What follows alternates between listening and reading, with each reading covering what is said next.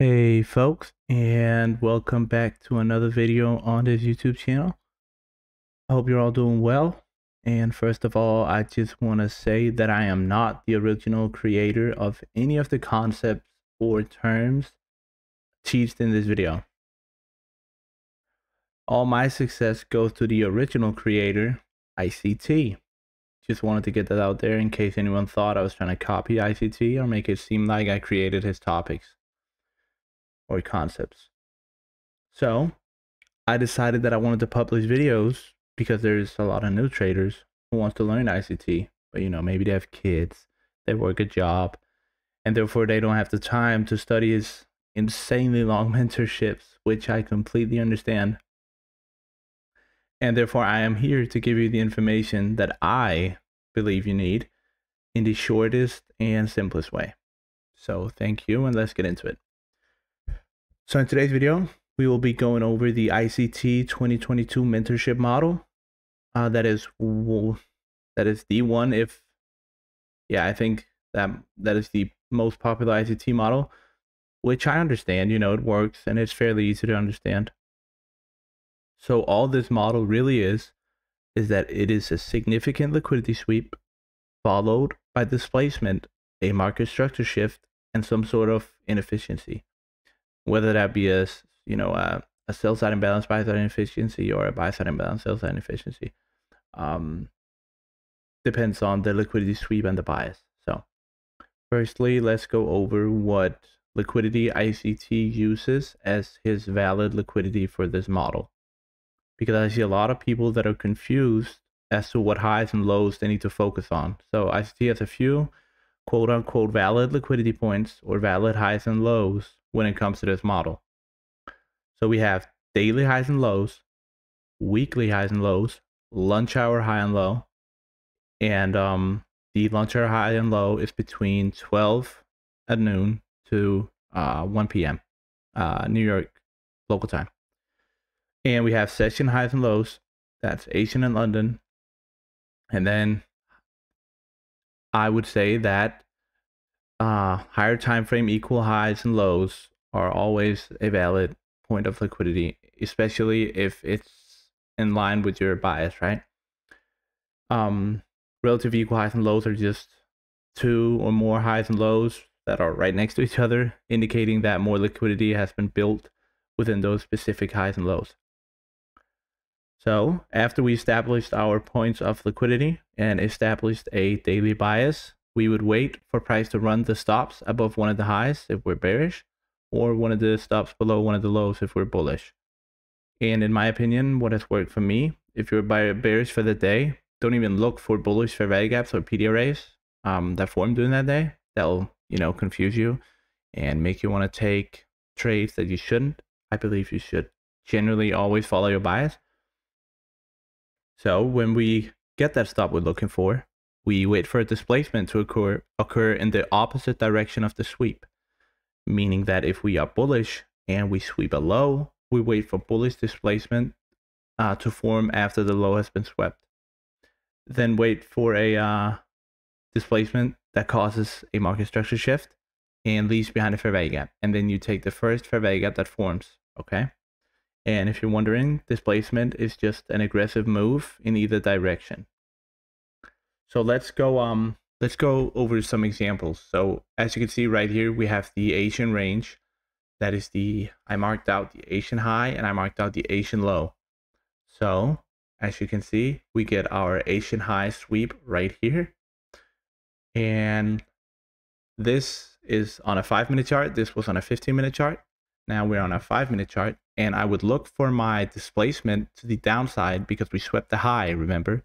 When we sweep a high, we want bearish displacement, right? And that was an aggressive move to the downside that left behind a market structure shift and a fair value gap. Can you find that anywhere on this chart? It's okay if you can't.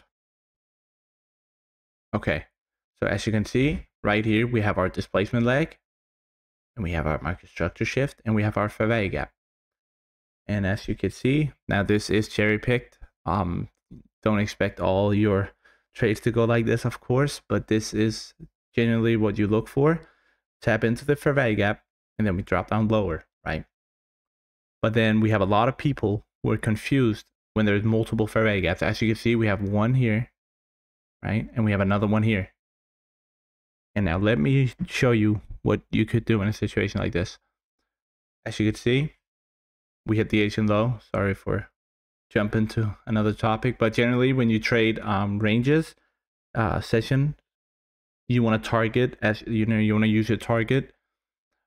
You want to use the opposite low or high of the session that you're trading as your target. So if we swept Asian high, my target would be Asian low. We swept London high, my target would be London low. Okay. So there you see, we have two fair value gaps, right? So how do you know which one to take? And that's a bit tricky. So what you could do is, to get a better risk to reward, is you could find the 50% level of the first fair value gap. What you would do is you would take your 50% or your premium discount, ICT, Fibonacci, and you would draw it from the bottom of the fair value gap to the top. And that 50% mark is what you would use as your target if you are not, you know, satisfied with the risk to reward that it provides down here. Maybe the fair value gap is too big. You could use that 50% level of the fair value gap as your entry. The 50% mark on inefficiencies are usually a point of reversal, or just another spot where price could likely reverse off of. So you could go back in time and test this on, I would say, like, most of the time actually on fair value gaps, we hit the 50% before going down. So a lot of the time you could get a better entry off your fair value gap. Sometimes you'll miss it because it won't go to the 50%, but a lot of times it will. So if you are not satisfied with the risk to reward it gives you at the bottom of the fair value gap, you could use the middle part of the fair value gap as your entry instead. And what you could also do is, this is what ICT recommends in the 2022 model, because a lot of people had asked him the same question. So what he said was that he sometimes waits for the one of the candles to go up and retest or test one of the fair value gap that's above or below. As you can see here, goes up, retests this, come down, and closes inside that same fair value gap. And then he would place his entry right here when it closed inside this fair value gap. So that is two ways you could trade when there's multiple fair value gaps. And of course, you may miss it, but it's worth it in the long run. Okay. So just to quickly go over what you should target in this model is internal liquidity when trading out of range. Like when you're not trading session highs and lows, you should target internal liquidity. And as I said before, when you're trading session highs and lows, you should just trade the opposite of what was swept. So if the high of a session was swept, you target the low, vice versa, right? But if you trade daily, let's say you swept a daily high and you expect it to go lower, you would target internal liquidity. And internal liquidity is marked out here. This is internal because it's inside the range. So this is internal, this is internal, this is external. I drew this out to kind of, you know, make it easier for you to understand. So I hope you understand. This is internal, this is internal, this is external, because this is inside of this range, this is not, right? Had there been another low below this, this would have been internal, and that low below this one would have been external. So you always target internal liquidity, but then a lot of people ask, but what internal liquidity do I target, right? And I understand. So what you could do, and what ICT recommends again in the 2022 mentorship, is that you target equilibrium fair value gaps, or equilibrium PD arrays, right? So let's say we swept something up here and you got your entry here, but you were confused as to whether you would take your profit at this internal liquidity level or this.